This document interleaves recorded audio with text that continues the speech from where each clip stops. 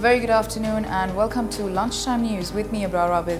Now before we go into our stories in detail, let's take a look at our headlines.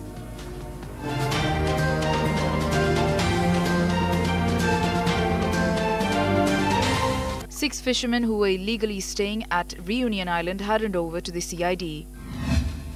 Over 100,000 people affected by the adverse weather in North, rainfall to reduce from today. New Zealand sets a target of 660 runs for Sri Lanka at the second test.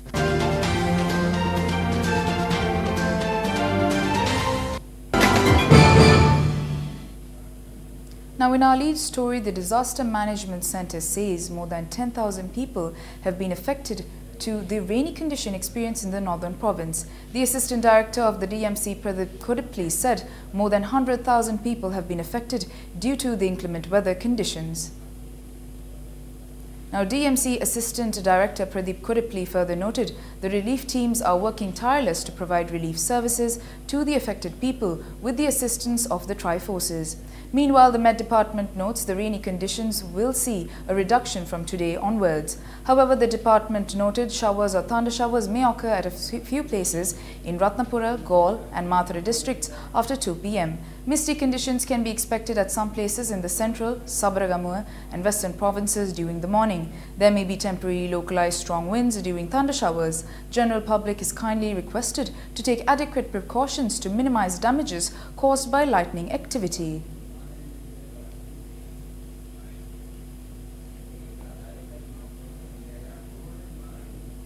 Now in some more local news, the annual conference of the district secretaries was held in Colombo yesterday. Ministers, officials of the defence forces, district secretaries and others participated in the conference. The disaster situation due to the floods in the northern province was a focus area of the conference. The ministers informed that the 1902 hotline has been allocated to receive information about the flood situation in the north. More than 75,000 people have been affected due to the floods. 11,000 people are staying in camps. Once the water level reduces, we will have to check and ascertain the damages. Currently, the district secretaries and the officials of the Disaster Management Centre are provided with the required facilities for the people. Also, it's important to keep an eye on the health conditions due to the floods. Minister of Health brought the medical superintendents and we discussed this. Currently, health clinics are being conducted at the camps. The people who are living in these areas are the ones who resettled after the war.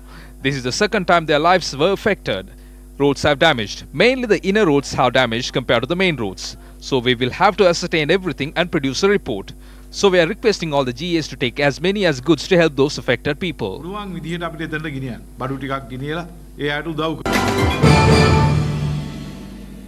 Now in local news, Prime Minister Ranil Wickremesinghe and several other ministers worshipped Temple of the Sacred Tooth Relic in Kandy today. This is the first time Prime Minister Ranil Wickremesinghe arrived at the Temple of the Sacred Tooth Relic after being reappointed as the Prime Minister. Several ministers also accompanied the Prime Minister while several UNP supporters gathered in Kandy. The Prime Minister also invoked blessings from the Mahanayaka of the Asgiri chapter of the Siam sect, the most venerable Varakakoda Sri Yanaratana Thero. Thereafter, the Prime Minister and the ministers worshipped the Sacred Tooth Relic.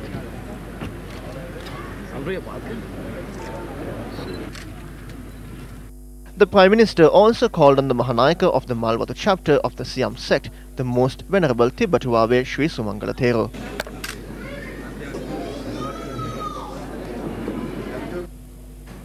Now, a seminar of the Frontline Socialist Party was held in Colombo yesterday. Democracy was the topic of discussion for Ranil Wickremesinghe and the political groups in the past few days. Be it the Ranil Wickremesinghe camp, the TNA or the SLMC, the democracy of the main political parties are connected to the power struggle. The people who were in the upper balcony ended everything after their power was established. They did not bring democracy to the people thereafter. Then we understand that the time which follows is the time where the democracy is being corrupted. That is why we are not going to continue our fight for democracy with these people who are with power.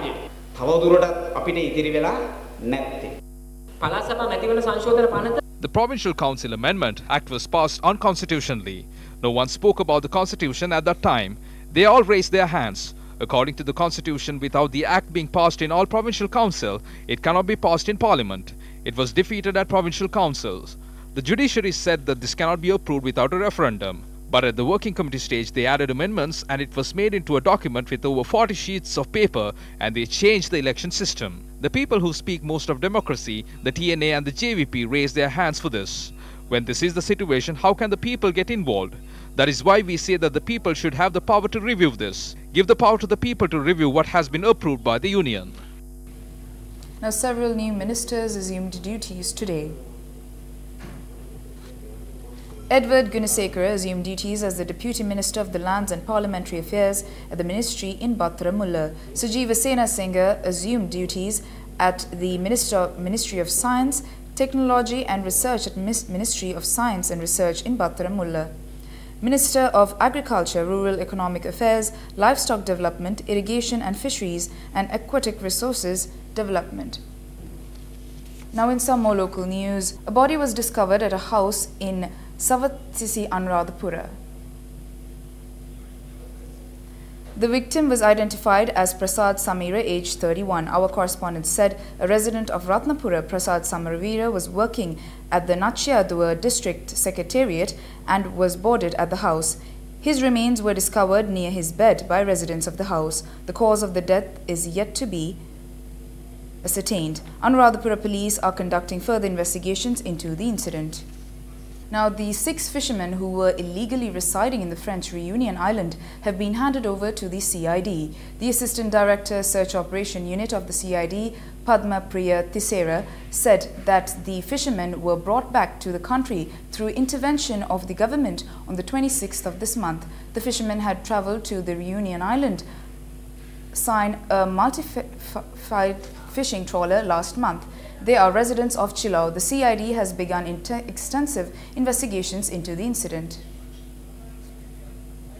Now, parliamentarian Ranjit Zoysa and several others who were arrested and remanded over the assault on a man in Godakavela were granted bail today. And that is all the news for this hour. Join us again at 1:55 p.m. for the very latest. For the News First team, I'm Abrar Abid. A very good afternoon and take care.